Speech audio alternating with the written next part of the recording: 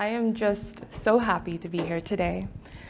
It has been a dream of mine to visit Boston, and considering the fact that a year ago I actually even became a hockey fan and I chose the Boston Bruins as my team, to be here today, a year later, is freaking awesome, and it shows me that I am on the right path. My name is Elahn Danee. I started my journey as a self-taught developer on August 9th, 2020.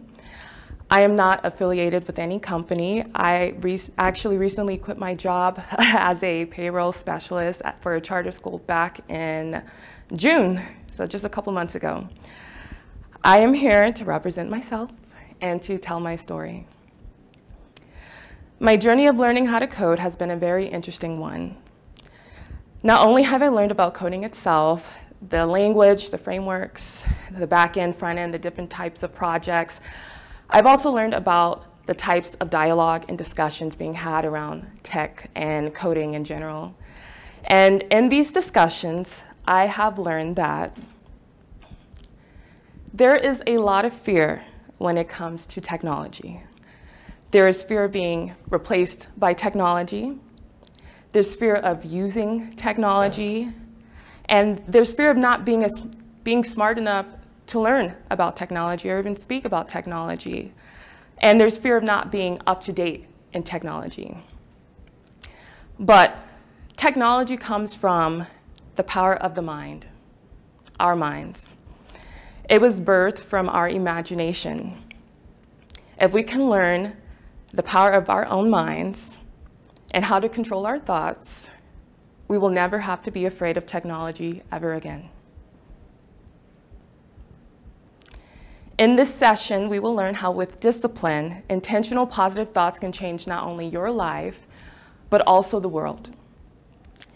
Being here today is an absolute treat because it shows how far I've come. To be honest, it took me a while to even write this talk because to tell this story, to tell my story, means to one, recount a story behind another story, and two, reflect on instances that feel light years away. I am not the same person that I used to be. I do not identify with my old belief systems or my old story. I don't even have the same thoughts. And this has all been very intentional. So I am here to talk about overcoming fear. However, it was fear that actually pushed me into learning how to code. Like I said, I began learning how to code back in 2020, and I'm sure many of us remember what happened in 2020, and if you don't, you're doing great. You're an inspiration. For me, in 2020, it was the fear of the world ending that drove me to learn how to code. There was the global pandemic, the isolation and the loneliness of the quarantine, the violent civil unrest, the intense presidential election, and in general, the uncertainty of the future.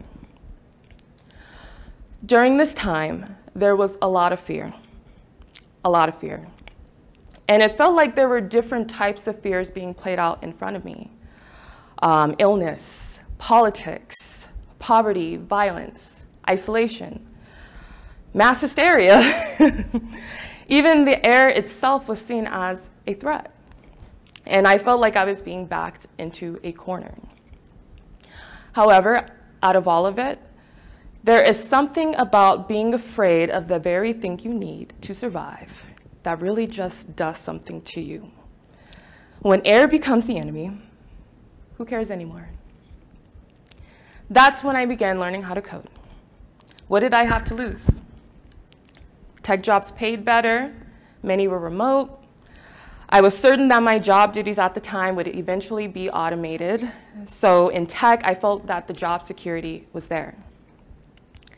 At a time where people were losing their jobs at record numbers, while the tech industry was booming, it was obvious that tech skills were very important in a post-pandemic society. It was survival for me. It is kind of interesting looking back, though, that as someone who thought that the world was going to end, I thought that a skill was going to save me. In retrospect, it was the skill that gave me hope to go on. I was desperate to find light in the darkness, so I created it. I picked C# as a language. I bought a couple Udemy courses. I created my Twitter account. I found my C# and .NET community. I met my close friend, Sophie. I connected with my mentor at the time, Jake, who would be my mentor for 1 whole year, all the way across the globe. And it was awesome. This was all done online. The first 1.5 years of learning C# was intense. And I honestly get nauseous when I think back at how intense it was. Because like I said, this was survival for me. I had to learn this skill. I had to understand it for my loved ones, for myself. And it was in the first few months of learning C# that my double life began. There was my life as a full-time payroll and retirement specialist, and then there was my life as an emerging programmer. I basically created my own personal boot camp after work. I met once a week with Jake to discuss concepts. I met once every 2 weeks with Sophie for our book study, and we read Where Wizards Stay Up Late, The Origins of the Internet by Katie Hafner and Matthew Lyon E. I continued to meet amazing people on Twitter. I joined group chats. I worked on concepts and exercises every day. I even found myself trying to solve certain exercises in my sleep. Like I was actually dreaming of solutions to my exercises. This was a completely new world for me, and I was obsessed. This was my way out of the chaos, out of the darkness. It was an outlet for my overthinking. Rather than worrying about the outside world, it gave me the opportunity to shift my focus and problem solve within my projects. Towards the end of 2020, the outside world got weirder. And the weirder it got, the more I retreated into my own personal inner world. January 2021 was when I decided to drop the rope completely. There was too much confusion and too many contradictions to make sense of the truth. And I gave up. I turned off the news, I stopped watching TV, I stopped consuming a lot of social media. I decided to rely on my own personal wisdom, on my own gut instincts and intuition to guide me. This was the beginning of a new yet different type of journey. A journey that I initially thought was separate from my coding journey, but that I would later discover as completely and extremely relevant. I began to research the power of the mind. I can't remember what exactly led me to this, but I studied the concept of paradigm shifting. I got tired of feeling like a victim. I was done with identifying as a victim. My life was going to change, and it was going to change for the better, to the point where my life and my security didn't just rest on a skill. I began to learn about positive affirmations and how with positive affirmations, you change your entire destiny. See, the funny thing about fear is that although it can be a great motivator, it does a terrible job at sustaining. Fear is fleeting. And once you gain understanding of something you fear, it's not really scary anymore, which makes it an illusion. Fear is what initially motivated me to learn how to code, but fear could not keep me motivated to continue the journey. And this is something I realized looking back. Practicing positive affirmations and positive thinking made my life more fun. I was not as afraid as I was before, and I mean, obviously, the world didn't end. The quarantine and restrictions were lessening. Things didn't seem as dire as they once were before, and as I had more fun in my life, I noticed that I was a bit bored with coding. It was April 2021. I felt stagnant in my coding journey. I wanted to know and learn more, but in a fun way. I wanted to learn about MVC and ASP.NET Core, and I felt kind of guilty that I might have missed a step in learning about .NET. I spoke with Sophie about doing another potential book study, and she suggested reading the Little ASP.NET Core book by Nate Barbatini, and that it would be a great resource. She suggested that we allow other people to join us, which I loved. And we announced in a group chat, whoever was interested could join. And then I met my online friend and now co-host, Gabriel. We had our first book study session, and it was amazing. It was fun, and it was a great conversation about the first 2 chapters of the book. And at the end of that meeting, Gabriel suggested that we have sessions in podcast form. I thought the idea was brilliant. This was the start of my YouTube channel, as well as .NET Book Study. It was such a crazy yet exciting experience at the time, because just a few months prior, I didn't even feel equipped enough or experienced enough to even tweet about C# and .NET. And now I'm on YouTube talking about it. I was becoming more comfortable with putting myself out there, and it was because I was seeing myself in a new light. Maybe I didn't need to be an expert to have a valuable perspective. It was at this point in time that I started to entertain the idea of fun in my coding journey. However, the switch off between fun and fear was still a bit slow.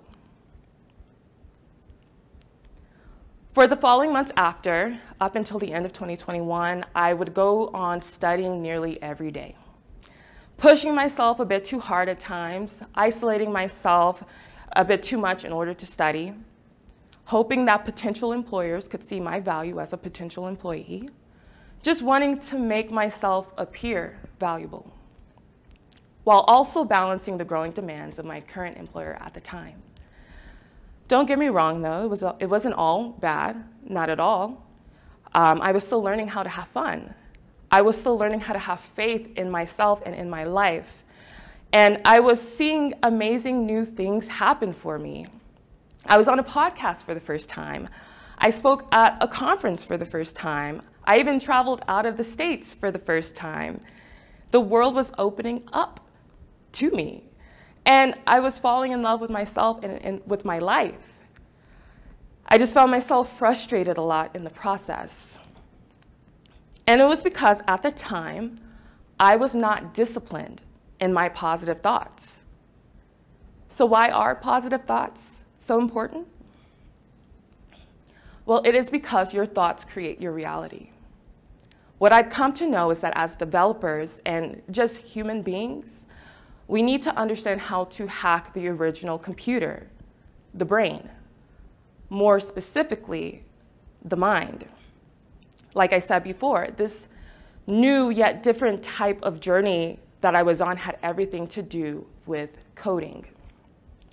You see, each thought that you have is a line of code, and your mind is the code editor, kind of like VS Code or Visual Studio.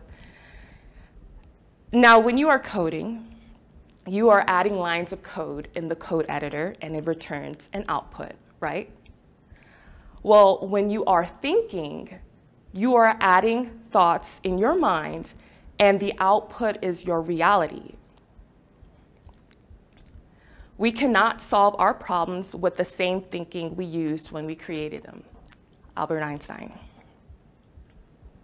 If you put negative thoughts into your mind, you're going to get negative results. It's just as true that if you put positive thoughts in your mind, you will be a recipient of positive results. Lou Holtz. The world, as we created it, is a process of our thinking. It cannot be changed without changing our thinking. Albert Einstein again. The sentiments in these quotes are what I've come to know as true. And I've learned this truth by paying attention to the patterns of my life. I noticed that whenever an event occurred that I perceived as negative, I would allow my thoughts to spiral in frustration. I would think negative thoughts, thoughts of lack, thoughts of victimhood, thoughts of struggle. And it would get to the point where I would fall ill. Like I would literally become sick. At first, I didn't see it as clear.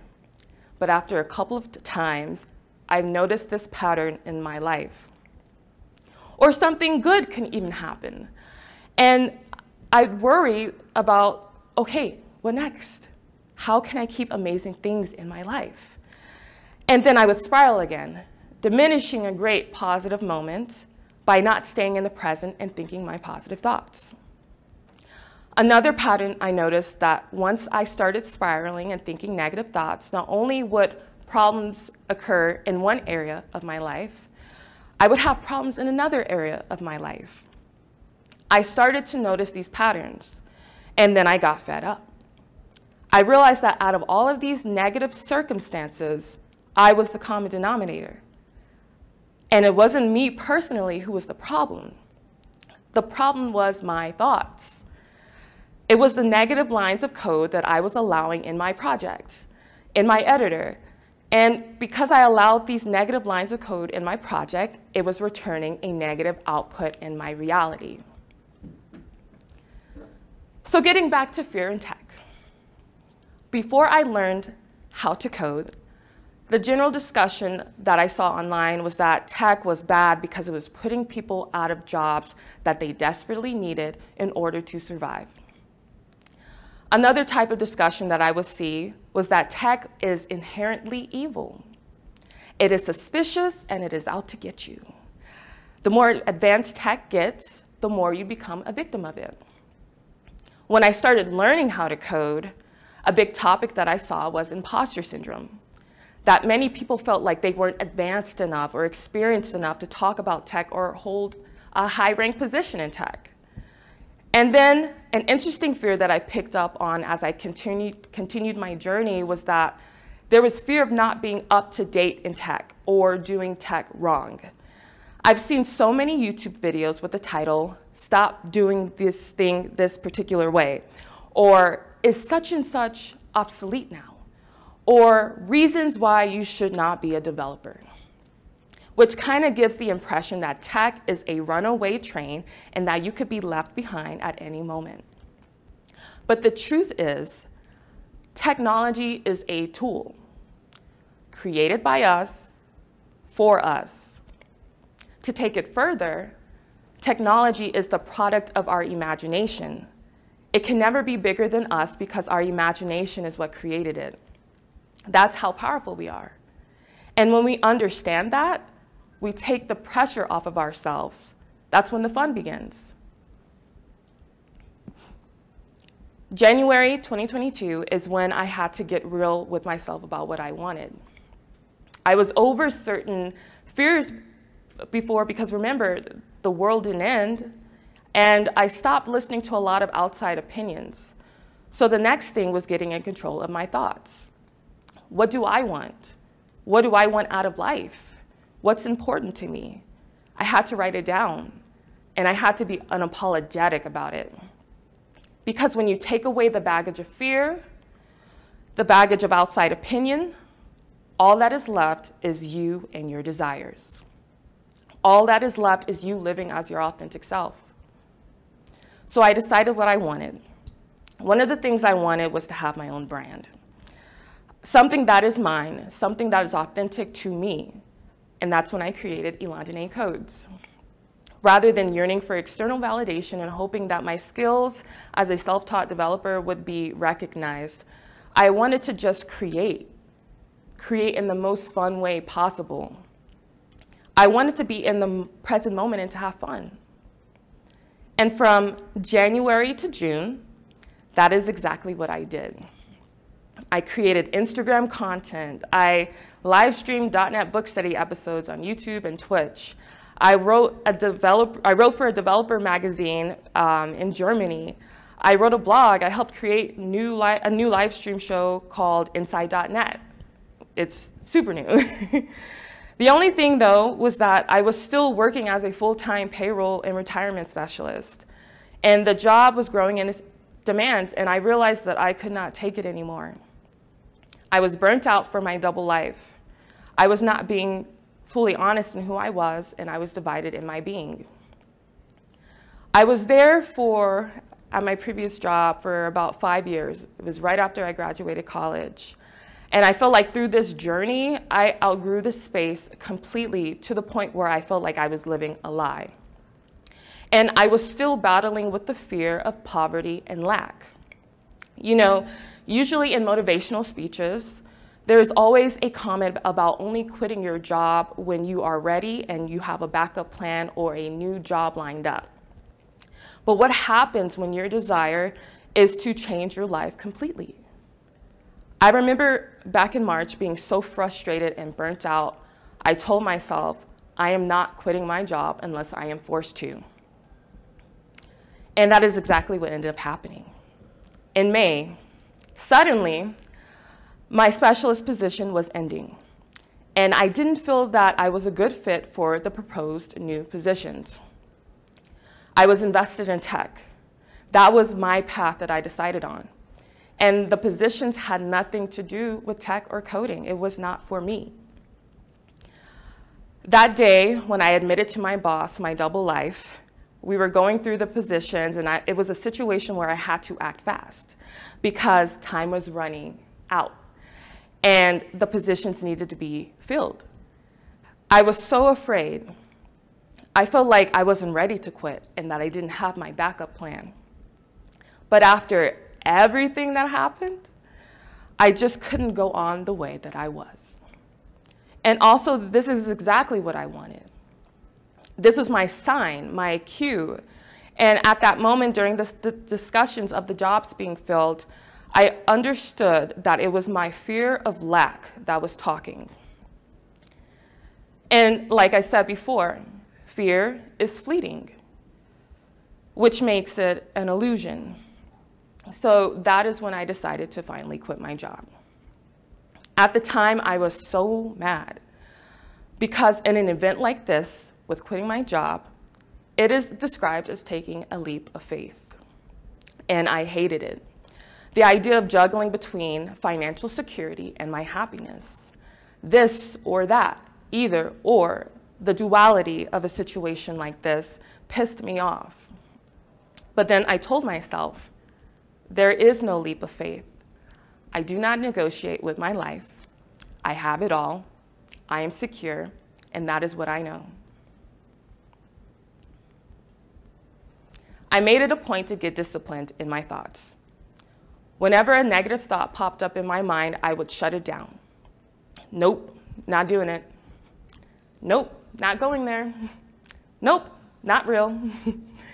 Then I would go into saying my positive affirmations, using repetition to create my new belief systems, over and over again, tuning out anyone who projected their limited beliefs onto me, over and over again. The more disciplined I got in my positive thoughts, the more I noticed that things just started to work out for me. Things just got easier for me. Rather than creating problems and building them up in my head through worry and doubt, I shifted my focus to the things I actually wanted. I fixated my mind on the positive, on the beauty, through repetition, and I dwelled in it. I gave up the struggle. Have you ever felt like you were living a double life? Like you were stuck? If you are in a position where you feel stuck, it is time to debug your mind. What types of patterns are you noticing in your life and within yourself and within your world? Because we are never really stuck. It is only our perception that keeps us stuck. And you change your perception by changing the thoughts you allow in your mind. You have to tend to your mind the way you would a garden, or the way you would with a special app of yours. You change your mental code, you change your life. You decide your future. You allow your dreams to come true. Because the distance between you and your dreams is only your mindset. And this is something that I've learned on my coding journey. Once you debug your mind, you allow yourself to be the creator of your own light. Your light is something that cannot be taken away from you because you are in charge of it. You and only you. Whether it is from childhood trauma or the events that we see in the news, at times when you look at the world, you will probably feel that all you see is darkness. If you are not mindful, you may even start to define yourself, your abilities, and your vision within the scope of this darkness. There may be negative voices in your mind that will try to keep you afraid. These voices come from the fear-based conditioning many of us have been born into. But the amazing thing is that conditioning can be replaced. Being a positive person gets easier over time. Creating your light gets easier over time. It may be hard to let go because the fears that we have can feel very personal and intimate to us. We've carried it with us for so long. We've learned to identify with it. We've made it our story. But it is time to step into the new story. Self-love and encouragement is more intimate and freeing. Who are you without your worries and your woes? That is the truth of who you are. In your truth, your light will shine so bright that you will be a guide for others in the same darkness from which you once were. Thank you.